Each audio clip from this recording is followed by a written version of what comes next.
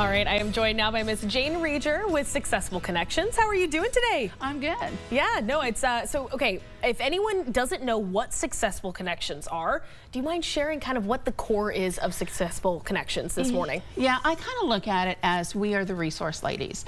We make sure all pregnant moms or moms who've recently had babies, make sure that they have all the resources in the community, like WIC, Diaper Depot, Dolly Parton Imagination Library, those things.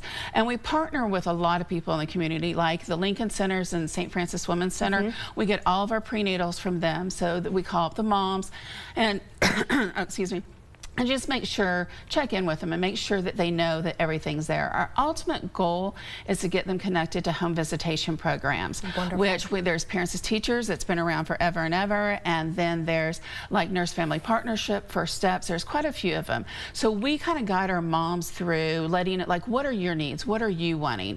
And then pick out the best home visitation program for them. Wonderful. And then we also go to the hospitals every day and just kind of do the same thing, check in and make sure with them. And we just recently, as of 2 weeks ago, we are now on the mission. So we work with all the children under the age of 3 and make sure that they are completely connected with services. The home visitation programs are so good about making sure that all the kids make their milestones. Of course, And if they don't, then they can like guide these parents through, you know, let's go here, let's try this, and it really helps out tremendously. Yeah. And then we also hand out packets to all of our moms, especially at the hospital, because this way they've just had a baby. Do you mind if I see? Yeah. They've just had a baby in the last 24 hours, so it's not like they haven't been busy. But this kind of gives them hard copies of all the resources. Love this little blanket too. And we do cuddle blankets, and it's a great icebreaker for us because we also work with moms that maybe tested positive for drugs and things like that. So we have to figure out some kind of icebreaker. Plus, for a lot of our kids, this is their first and only little blanket. Yeah. And they'll use them throughout their, like, when they're little kids as cuddle blankets. I was a blankie kid. I still have my blankie, so yes, I understand, Well, and we go through about 800 of these a year, and every single one of them are made by members of our community. Oh, how wonderful. So they have heart, they have love, they're made with, you know, people's hands that live right next door to you in the community here. So this is, I mean, it's, wow. So this is, it's something that you guys hand to all those new mothers so that they have that, you know, that's something to give to their babies right away, right? And we let them pick out which blanket they like the best, and I think it just, and it gives us kind of a way to start talking to these moms about sometimes tough topics and things like that. And also we want to make sure that Shawnee County is really a great community as far as helping each other out.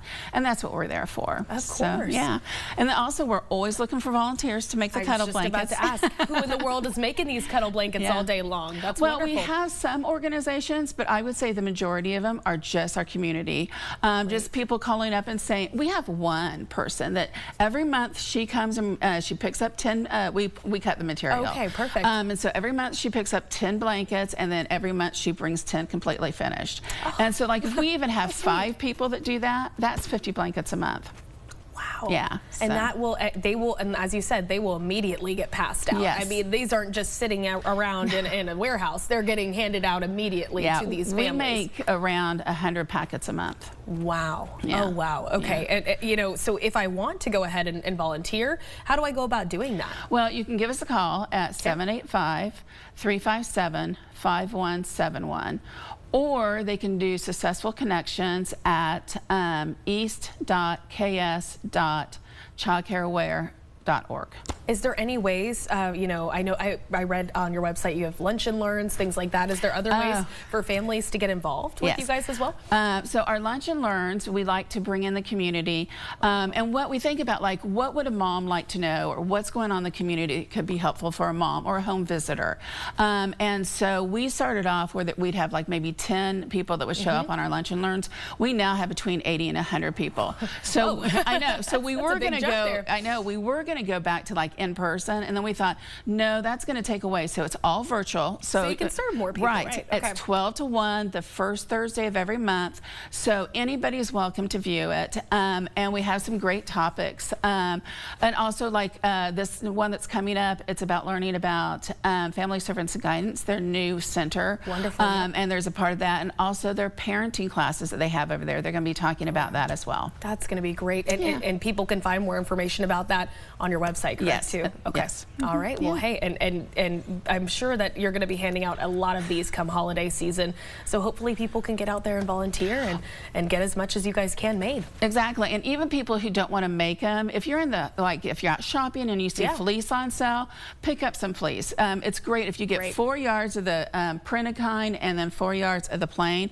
We can get the most blankets out of the 4-yard section. We will take anything, but usually if you keep it even, like 2 yards or 4 yards, something like that, and just drop it by, we would be more than happy to cut it up and pass it on to people that want to tie. That's awesome. Yeah. So if you maybe, you know, your hands have arthritis in your hands, you can't knot like that, or things, you know, maybe it's just not, you're not super artsy like me.